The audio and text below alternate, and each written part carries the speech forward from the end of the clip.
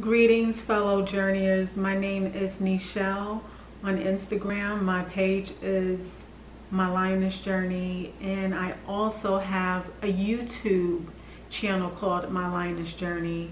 I wanted to pop in today to speak with you all about self-forgiveness, because we hear about forgiving others, not for them but for ourselves, to release ourselves from them and their offenses or transgressions against us.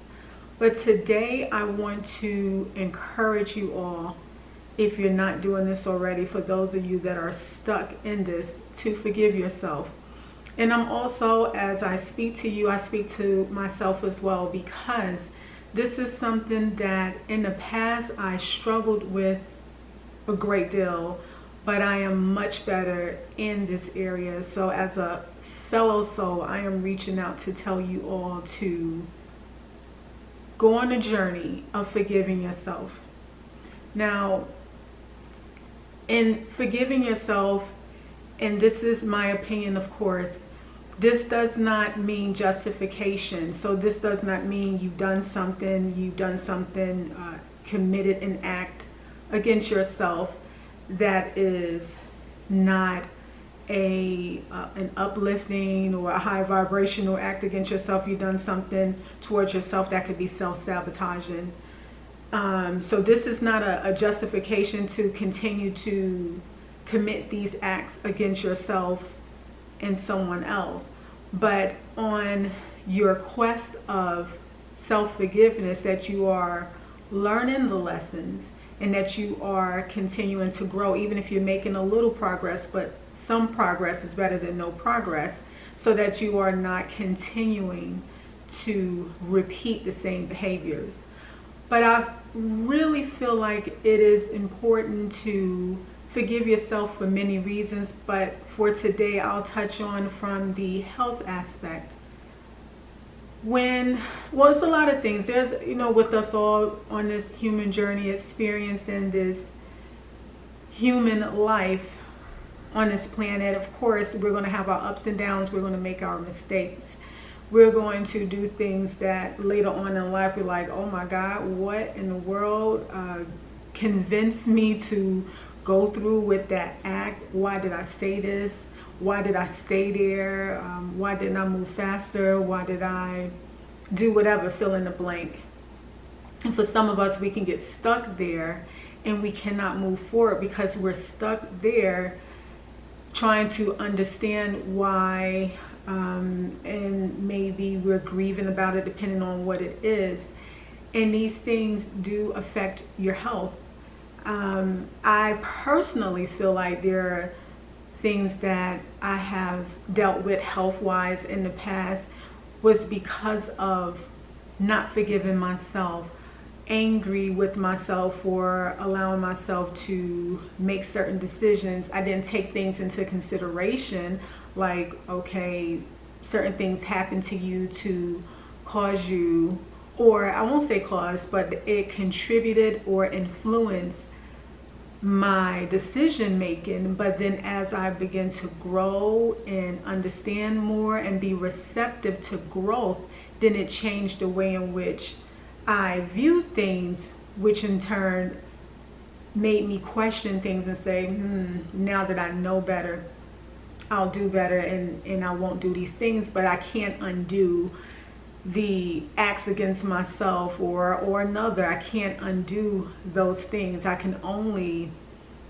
ask for forgiveness from whomever I may have offended, ask for forgiveness from myself, grow and continue to move on. This topic is more than just about myself. When I think about it personally, this is a near and dear type of topic, because I have a father that is ill. And I have watched my father suffer with unforgiveness for many, many years. Unforgiveness of how his marriage went with my mother, how it ended, how it failed, the relationship with me as a kid. Every time I would speak with my dad would relive over and over again the things that he said or done, or how foolish he felt like he was because of the decisions that he made concerning my mom, which in turn led to them separating, eventually divorcing. My dad has apologized to my mom. I don't know how many times he have apologized to me. And over the years, I've been watching my dad's health decline, decline, decline. And I remember feeling sad because it's hard to watch a parent suffer, or anyone you love, not just a parent. It could be your child, it could be a sibling, it could be a good friend. It's hard to watch these people suffer, and you know that if they just found a way to just forgive themselves and just release themselves, that they'll feel better. And I remember telling him, I said, Dad, it's hard to see you. Sometimes he'll tear up or be really sad, and I would say, it's hard to see you like this, and I can't help you. It breaks my heart as your daughter to see you suffer like this. Everyone has forgiven you. My dad is a religious man. I said, God has forgiven you. Everyone has forgiven you except for you. And because he's not forgiven himself, his health is affected to the point to where my dad is in a position to where he can no longer care for himself. That is hard to see. Now, of course, some of you watching may say, well, I'm sure he got some other issues going on. Yeah, he does. He has some issues. I'm not going to say everything that's wrong with him, because that part is his business. He does have things that's going on, and you know, some people could say, well, some things they run in the family if you have this issue or that issue. Some things may run in the family. However, I firmly believe that when you hold in a lot of pain and regret, resentment, unforgiveness, I feel like those things wreak havoc on the body. And my dad, in my opinion, is a living testament and witness to that, because when it comes to his religion, he is diehard his religion. He is one that will pray for you on a drop of a dime. He could not be well or feel well in his body, and it is nothing for him to pray for you and give you an encouraging word. So I know when it comes to his religious beliefs that his faith is strong, and he believes that, you know, because of his faith that he can be healed in his body. However, I feel like he's contributing and has contributed to his health because of the unforgiveness. So I am reaching out to you all today to say this, because as his daughter, this is hard to witness, but it has also encouraged me to do a better job of forgiving myself and releasing myself. Whatever you done back whenever, you cannot undo whatever you said or done to anyone, including yourself, and most importantly, yourself. If you knew better, you would have done better. However, if you know better and you're continuing to do these things, now this is a choice, okay? So it's a choice. If you know better and you're continuing to do the wrongs, to self-sabotage, to hurt other people. But if you made mistakes, you know, you're older, you're your 30s, 40s, whatever your age is, and you made the mistake in your 20s, or you broke this person's heart in a relationship, you cheated on this person, you stole from that person, you did this in school, you lied on someone, whatever you done, I'm not here to judge. What I am saying to you is, if you knew better, you would have done better.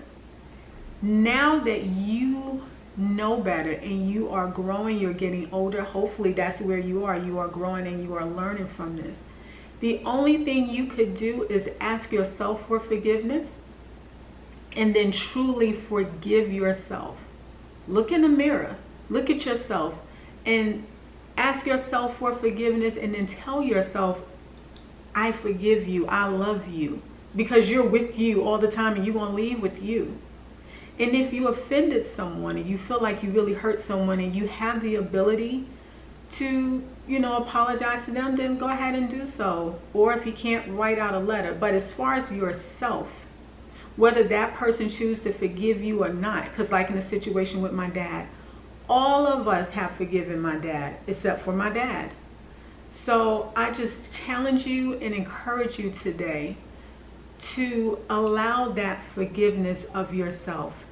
Dig deep down inside and allow yourself to know that you are worthy of forgiveness. You are deserving of forgiveness of yourself.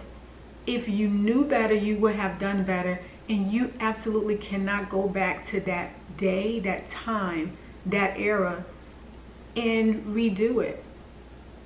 If anything, and hopefully you've grown from that and you've learned from those mistakes, and because of that you are a better person and you are able to treat yourself better and treat others better. But if you live with that regret, it is highly possible that you could be like my dad and be very ill to the point to where you cannot care for yourself. And I don't want that for you. I don't want that for your loved ones. So I just wanted to pop in today and say that self-forgiveness is very important.